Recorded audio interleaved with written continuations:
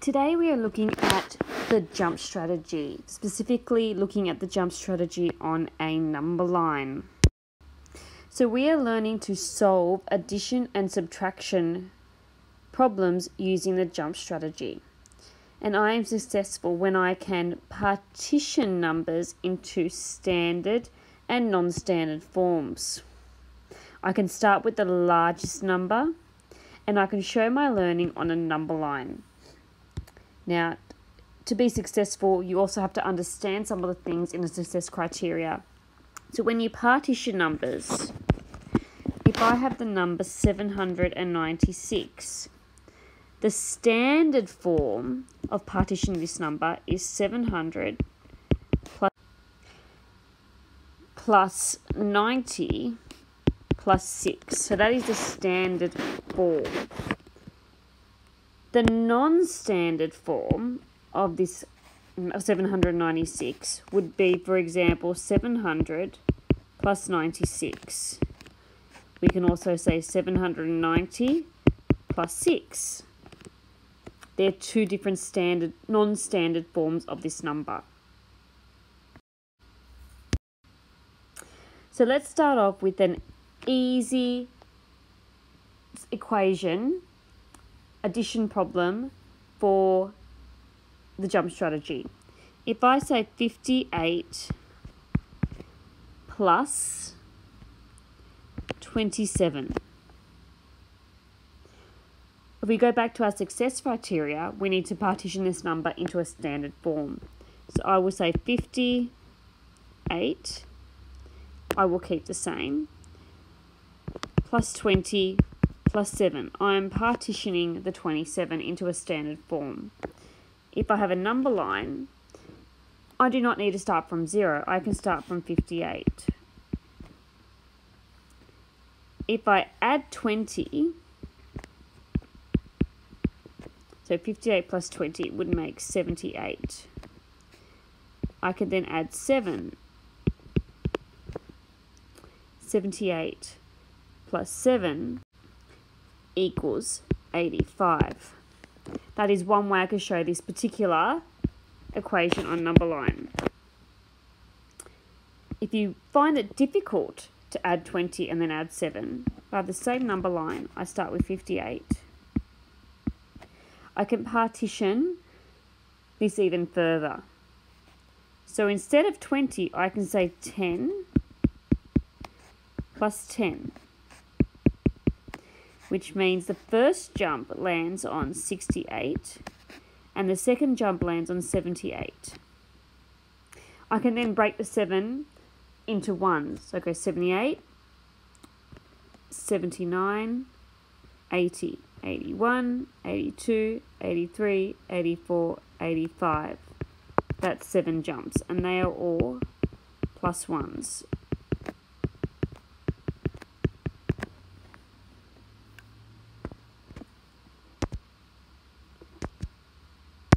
If we move to a more difficult number, I might have 256 plus 617.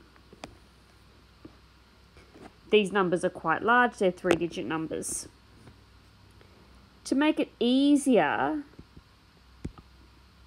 to work out this problem, I'm going to start off with 617 and partition 256. I'm going to partition that into 200 plus 50 plus 6. I'll now draw my number line and I'll start with 617. My first jump is adding 200. So my answer, or my first jump will land on 817. My next jump is adding 50. So I will land on 867.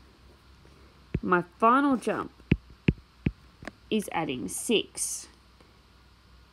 So when I add 6, I will land on 873.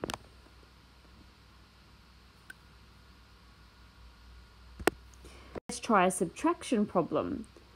With the addition problems, we are going from left to right. That's for subtraction. Addition. For subtraction, we're going from right to left.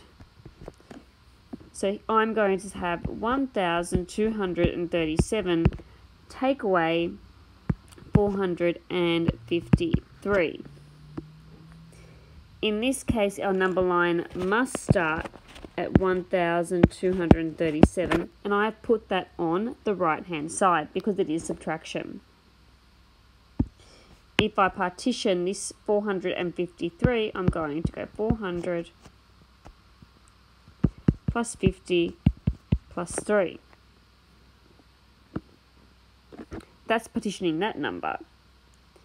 Because it is subtraction, we need to say 400 minus 50 minus 3 because we're subtracting that from 1,237.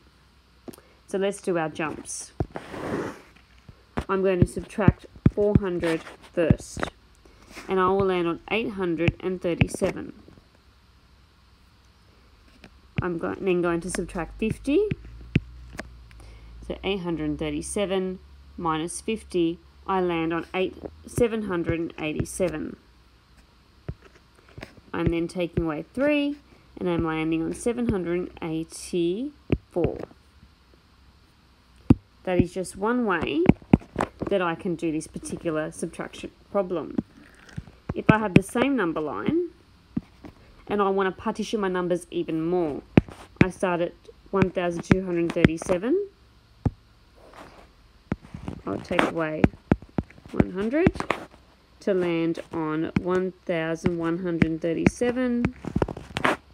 Take away another 100, 1,037. Take away another 100, 937, and one final 100, 837. Again, I can take away a big group of 50, or I can go 10, so 5 groups of 10. Minus 10, minus 10, minus 10, minus 10, minus 10.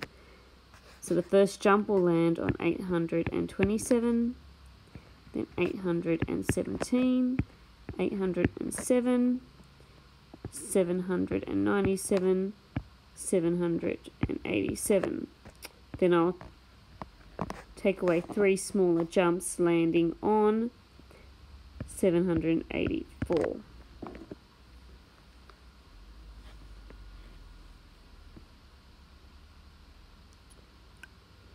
One last problem.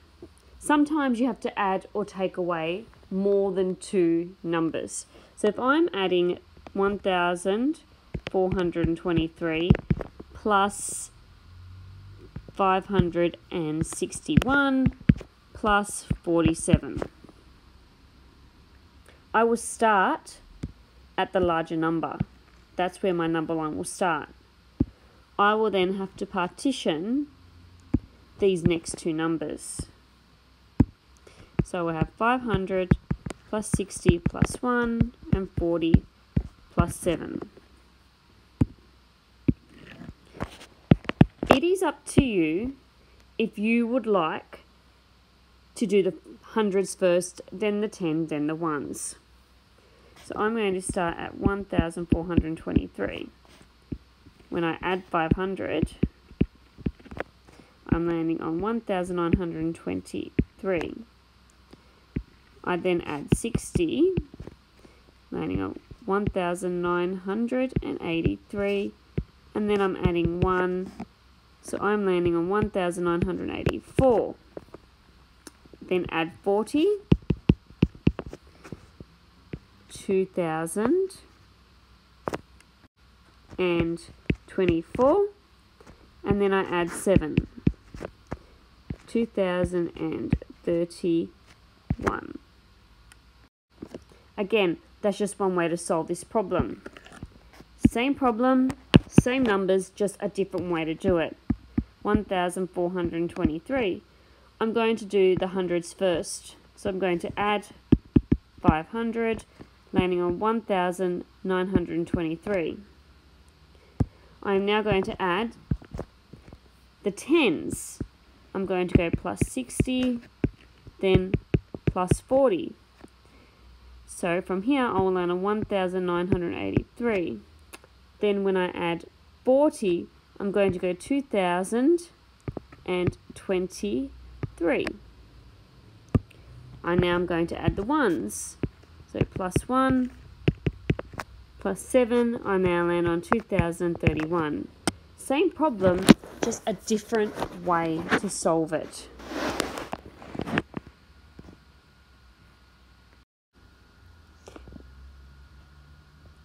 Please feel free to subscribe to my channels if you like this video, and this video was created using Explain Everything on iPad.